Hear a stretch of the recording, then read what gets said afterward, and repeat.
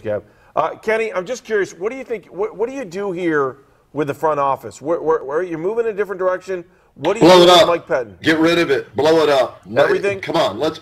Ray Farmer wants to stay status quo and continue to build this thing at a 2-8 record through 10 games. They lost, their last 5 last year? So that means they're 2-13 in their last 15 games. And you look on the field and you see the lack of talent at every position. Every single position, there's a lack of talent. Why the hell would you want to keep Ray Farmer around for another year of having a high, either the number 1, 2, 3, 4, or 5 draft pick in each and every round? Get rid of Ray Farmer, and I'm even considering blowing up Mike Pettin as well as his O coordinator, his D coordinator. See who's available. Don't just fire somebody to fire somebody, but there's got to be somebody better than Ray Farmer out there, and see what other coaches might be interested in this job. Kenny, are you willing to let Ray Farmer's first year go away? No, not at all. Even if he had nothing that's to do with under his watch. Whether picks. He bowed to Mike Pettin for Justin Gilbert, whether he bowed down and allowed the bum and Jimmy Haslam to convince him to take Johnny Manziel. No, grow a pair, make a decision as the GM, and stand by that. Tell your owner to hit the road. You hired me to do a job. Let me do my job. Amen. I totally agree. I mean, the only guy I can think of is a guy who, ran New England, did a great job with Belichick. That's Scott Pioli. Everybody's talking about Bill Polian, and that's fine. I say Scott Pioli. What are you doing for head coach? Let's just say you fire Pettin. What are you doing for head coach? I'd have to see who's available out there. I haven't looked that far down the road yet to see which coaches are available. John Gruden's name's always going to pop up, the Monday night guru, and everything along those lines. But, put a list together. Call everybody and anybody before the season ends. Try and do it behind closed doors without it leaking out. Now, that's hard to do with social media and somebody tells somebody and it gets out there, but you've got to explore every option because the Browns are the laughing stock of the National Football League right now.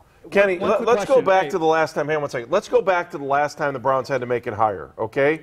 You had Lombardi, and this is truly what I think cost Lombardi and Banner their jobs, was the dysfunction they had in trying to hire a head coach. And I think Jimmy put his hands up when it was all said and done and said, I don't want anything to do with this. We're going to hire a coach. But it's like Jimmy's the guy that's got all the money. He's got the great car. He's got a beautiful house. He's going to give the girl the best dress they should possibly have for any prom date you could possibly have. He has everything and got rejected 6 times. Not by the most beautiful girl, but even down the road by ugly girls that were just waiting for something better to come along. Do you think he wants to go through that again? He has to. As the owner of this football team, he has to do whatever it takes to get this team back moving in the right direction. And they are not. They're going in the wrong direction. He's the captain of the ship, and the ship is sailing out to sea with no direction whatsoever, and it's going to disappear. So he needs to do whatever he can. I would hire the GM first and then ask the GM who he would like to bring in as a head coach.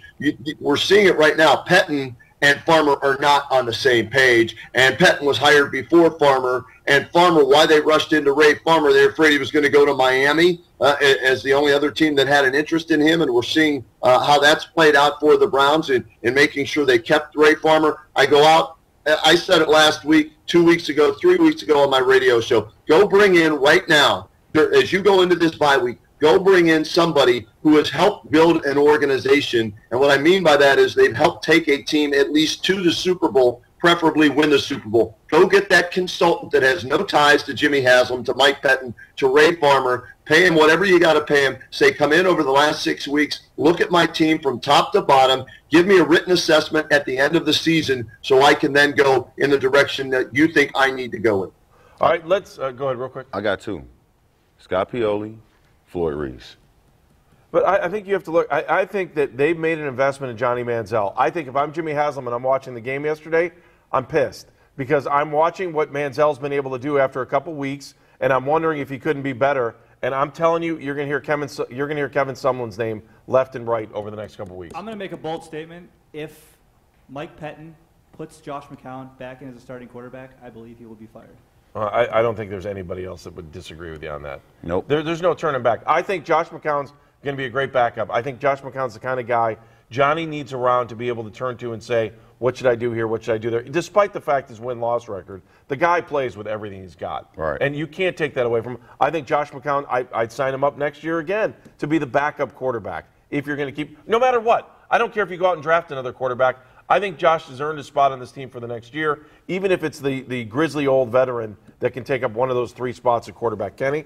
He is what he has been his entire career, a very good backup quarterback. He's not a starter in this league, and he's gotten the crap beat out of him throughout this season and tried to fight through it. Give him credit for that. As a backup, I have no problem keeping Josh McCown around. I don't need to see him as a starter. I even want to see Austin Day before this season is over, too, if Johnny can't do anything over the next few weeks. Give me a look at Austin Day for a game or two. You locked him up for 2 years, and you're paying him a guaranteed salary. Let's see what Austin Day can do if Johnny doesn't get any wins over the next 3 or 4 games. All right, hey, Kenny, we're going to come back to you in a second. I do want to go to Matt Lodi from SteelersGab.com. Hi, Matt. How are you?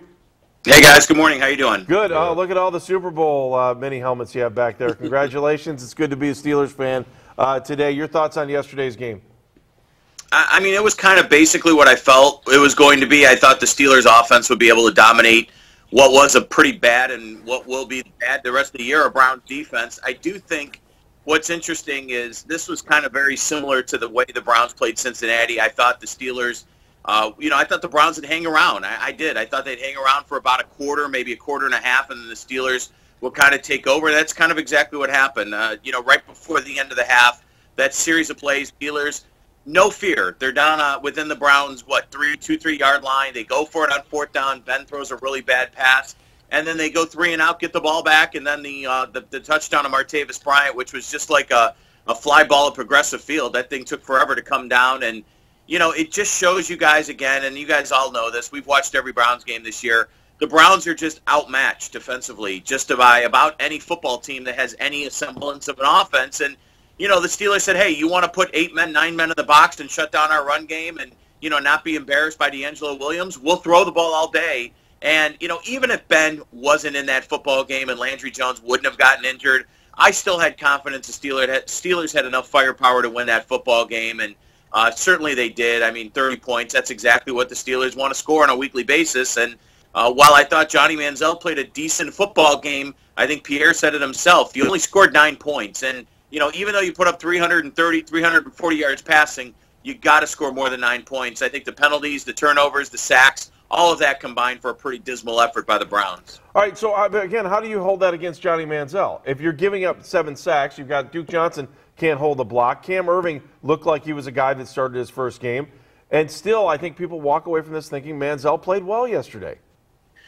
I don't know if I could say he played well, Andy, only because, again, you as a quarterback, you're the maestro of that offense, and you have to find a way to get other guys involved. If guys like Duke Johnson and whatnot are dropping the football, I thought that they tried a couple times to do some things. I know that, Travis Benjamin on the one long play early in the football game, that looked like a play that, would kind of spark this offense a little bit.